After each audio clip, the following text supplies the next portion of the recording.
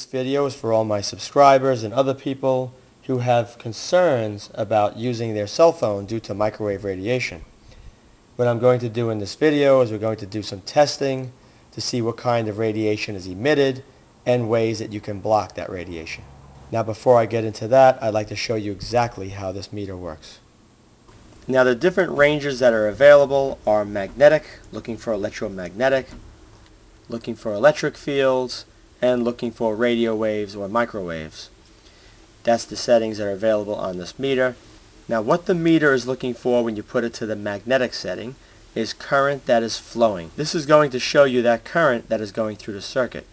Now what I'm going to do is give you a simple little demonstration using direct current, showing how once the circuit is completed to this 3 amp light bulb, this incandescent lamp, you're going to see an electromagnetic pulse showing up on this meter. Now because it's not alternating current, you're only going to see the initial pulse. You're going to see the scale jump up when that pulse of electromagnetic field is generated. So I'm going to go to the bulb, touch that to the other side, and you're going to watch the meter.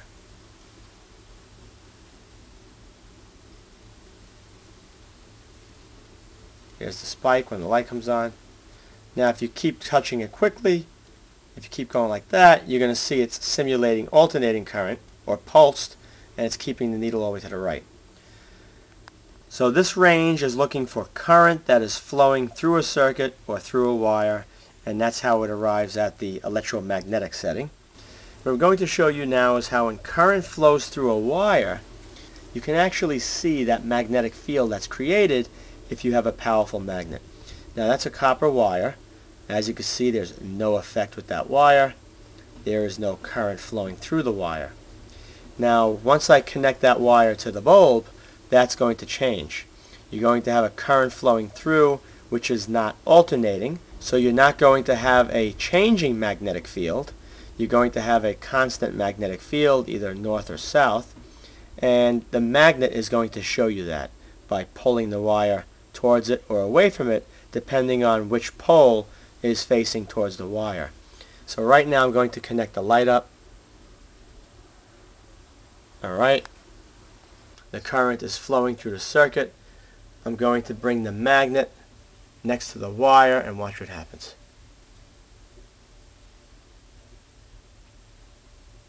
It's pulling towards because there's current flowing.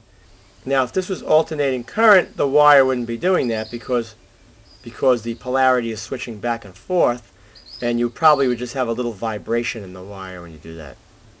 Since we're dealing with direct current, the pole stays the same, as you can see right here. Now if you put this over to the electric field, what this is looking for is a voltage. That's all it's looking for. It could be lightning. You could go to turn on your gas stove and the igniter would actually make this jump because of the voltage.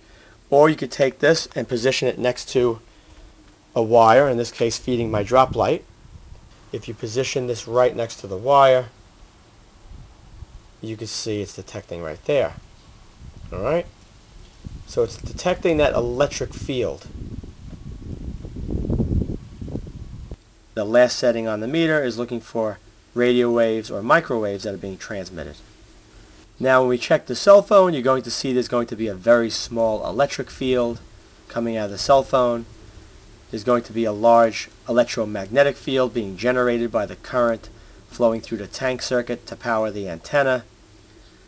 And then you're going to see the actual signal coming off of the phone, which in this case will be the microwaves. So let's go check it out. Now to get started, there are 2 types of cell phone systems that are in use. One is GSM and the other is CDMA. Now AT&T and T-Mobile likes to use GSM, which happens to put out a lot more radiation than CDMA, which is used by the other carriers. What I'm going to do is I'm going to use this old Nokia phone. This is my travel phone and my experimenting phone. This is on a GSM system. This is going to be the higher radiation output of the 2 systems. We're going to take a look at the outputs on the electric scale and the magnetic as well as the microwave. We're going to be testing different types of shielding materials to see what kind of an effect they have in reducing the radiation output from the cell phone. Now I have this type of material here. This is a specially designed fabric. One side has an adhesive on it. You can iron this onto something and it effectively shields out microwaves. We're also going to check out copper mesh, fine copper mesh screening like you see here. You can barely see any holes, it's so fine. This you can get at a craft store. We'll try some aluminum foil. We're also going to try this lead-lined film shield bag to see what kind of an effect that has. Alright, the first test we are going to perform is going to be to check for electric fields coming out of the phone.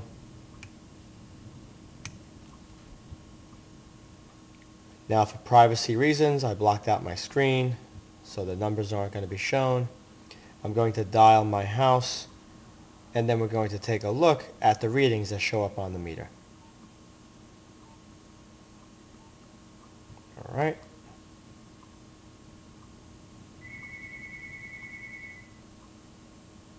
The needle's moving very, very slightly. It's just shaking. There we go. So the electric field is kind of low on the phone. Not too much of a concern. The antenna on this phone is located right here. And if you have an iPhone, it's the band that wraps around the phone. That's the antenna. Now if you were trying to block an electric field, it would be as simple as taking a copper screen or a piece of aluminum foil or a copper foil and just connecting a wire to it and then connecting it to the ground of the phone or whatever other electronic component you want to shield. As long as that wire is connected to the ground, it should block the electric field. Right now we're going to check for microwave. That's the bottom scale. If the needle goes to the right, that's going to indicate microwaves. So let's give it a shot. There you go, pulsing away. That's full scale. It's not good. Let me move the phone. Alright, the phone right now is like about a foot away. And as you can see, it's still cranking away. Let's put this here. Let me shut it off now. Alright, so now we know the microwaves are coming out. This time I'm going to try it, and we're going to try different shielding materials to see which one is the most effective to block out microwave radiation emitting from the cell phone. So let's give it a shot. There you go. Now, this is the one that's sold specifically. It's very, very thin.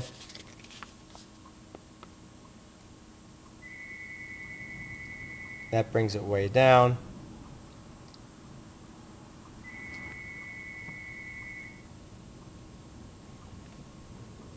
Now I'm going to switch the aluminum foil for the microwave protection. Let's see. And that works well too for shielding the microwaves. Let's try the copper. Copper works the best. Lay that right over.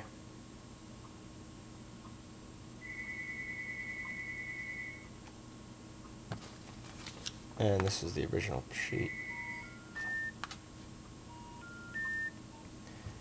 Let's try the lead-lined bag.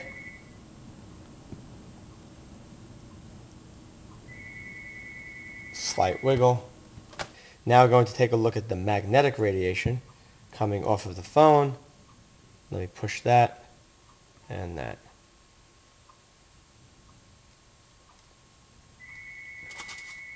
Alright. That's not doing much. What if I fold the phone in it?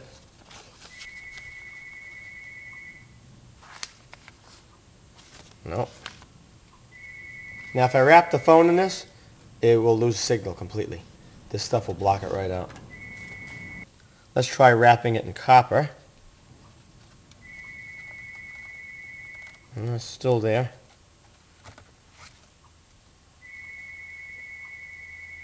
Now we're going to take the phone.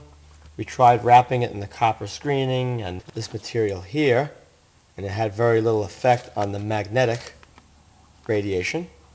So the last thing I'm going to try is to take this film bag, it's lead lined, and I'm going to slide the phone inside of there.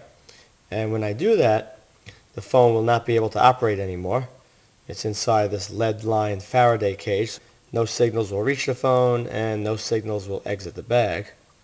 But let's put the phone in there after I get it ringing.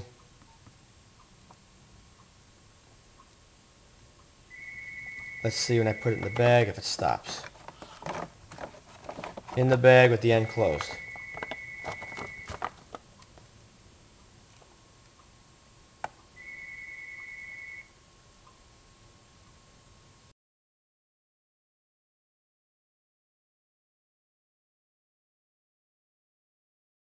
So now you know you can block microwave radiation if you're concerned about it by purchasing a material like this for shielding your phone or whatever else you would like to shield. Or you can go pick up this very fine copper mesh screening at a craft store. Both work well. The aluminum foil works almost as good as the shielded material.